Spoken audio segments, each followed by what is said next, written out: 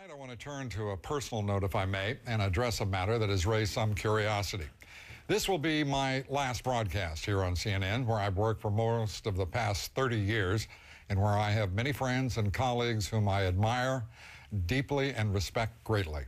I'm the last of the original anchors here on CNN, and I'm proud to have had the privilege of helping to build the world's first news network. I'm grateful for the many opportunities that CNN has given me over these many years. I've tried to reciprocate with the full measure of my ability and my energy. Over the past 6 months, it's become increasingly clear that strong winds of change have begun buffeting this country and affecting all of us.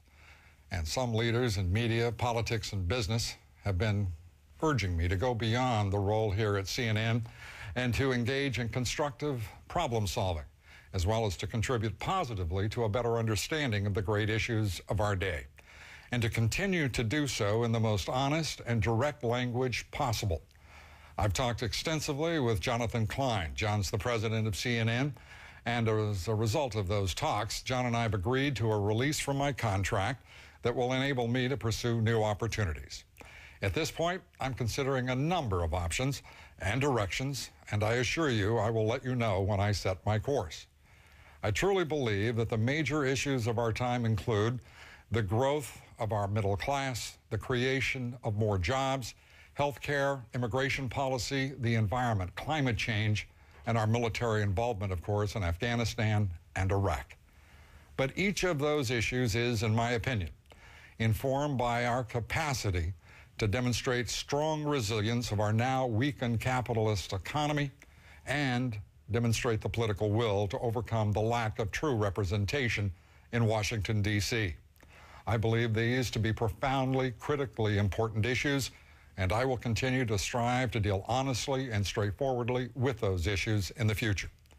Unfortunately, these issues are now defined in the public arena by partisanship and ideology rather than by rigorous, empirical thought and forthright analysis and discussion. I'll be working diligently to change that as best I can. And as for the important work of restoring inspiration to our great free society and our market economy, I will strive as well to be a leader in that national conversation. It's been my great honor to work with each and every person at this wonderful network.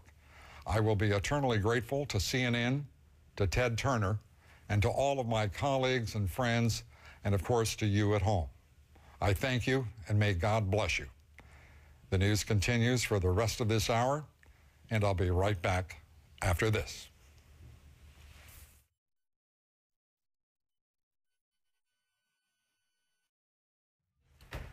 Joining me now, Deroy Murdoch. He is syndicated columnist with Scripps Howard News Service. Great to have you with us. And Errol Louis, columnist, New York Daily News, CNN contributor. Great to see you. And Hank Sheinkopf, Democratic strategist, CNN contributor. Great to see you. Good to see you.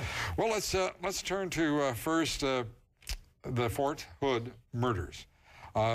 There's great agitation in some quarters of the national media as to whether or not this is terrorism. And the fact that the media has done something of a disservice to fallen soldiers. What's your reaction? One lunatic with a weapon who had an opportunity, and it's a great tragedy, and my heart goes out to those great fighting men and women who lost their lives. That's it. Yeah, you know, I've talked to some veterans, and they say that, you know, it's generally known that if somebody is under that much stress, if they want to take themselves out of combat, if they're afraid to go into a theater of operations, they shoot off a toe, they pick a fight. This is an outlier. This is an atrocity.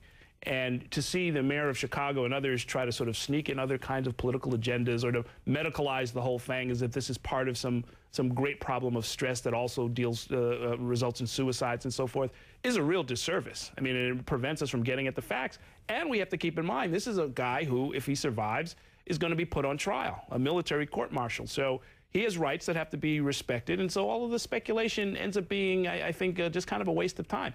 I think we will get to the truth of it when it goes to court. Some people shouldn't think about it, talk about it, ask about it, speculate about it.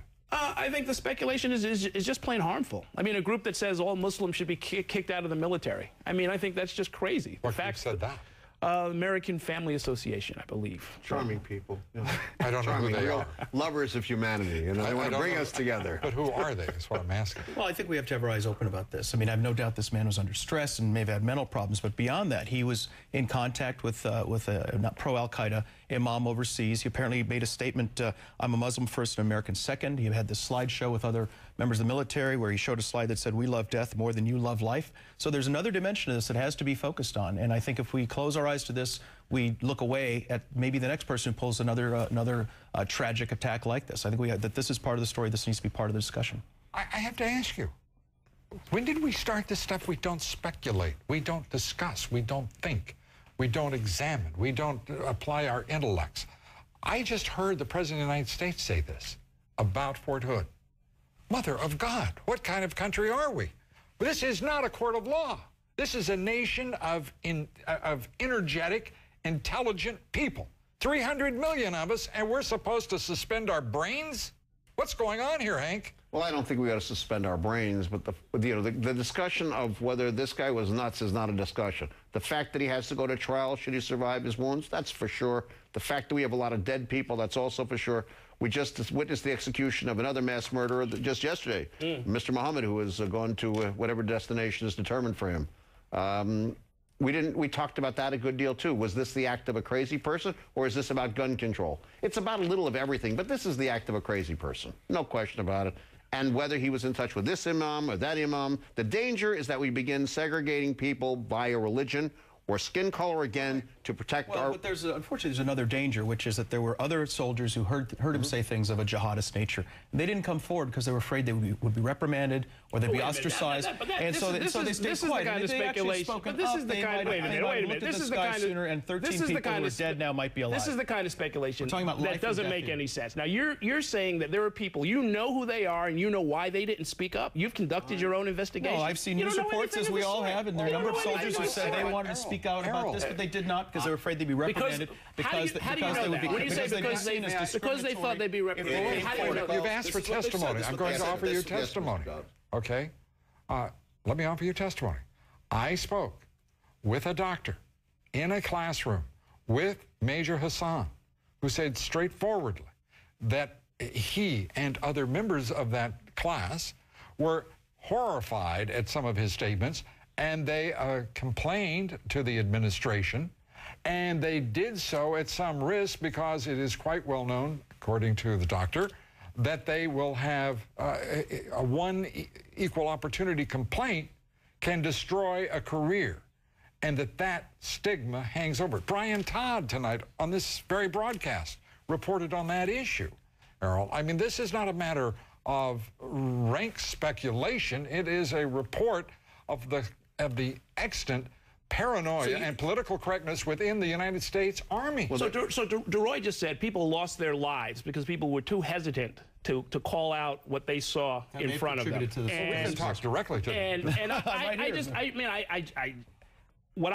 First of all, I don't think there's any basis to draw that conclusion. But secondly, when you hear things like he shouted Allah Akbar before the massacre began. After witness said that. Well, no, some witnesses said that. At least one general said that it was speculation. It is not clear what happened. It is simply not clear what happened. Now, you can take, as Mayor Daley did on his own political agenda, you can take your political agenda, grab a couple of facts that seem to match it, and then you're up to the... Look, we've been told throughout this war on terror that if you see something, say something. Don't keep it to yourself. And I think there are people who are keeping things themselves because they're afraid if they'll open their mouths, as you say, some equal employment opportunity officer will come after them. All of a sudden, you're racist, you're anti-Muslim. I'm not saying that every time someone opens a Quran, you should call 911. But if you have someone making these sorts of statements, I think it's appropriate to come forward and say, look, keep an eye on this guy or else. And now we see what else was. Isn't there a condescending, patronizing view here that the American people are such ignoramuses, such fools, such insensible animals that they can't make a distinction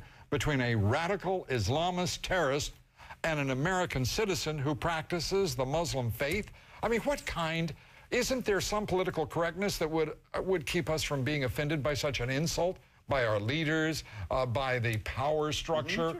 I would hope. Well, Lou, you're on to something. It's called staying on message. We watch politicians do it, therefore the population is supposed to. I think the military ought to be held to a different standard in this matter. I think because the stakes are higher.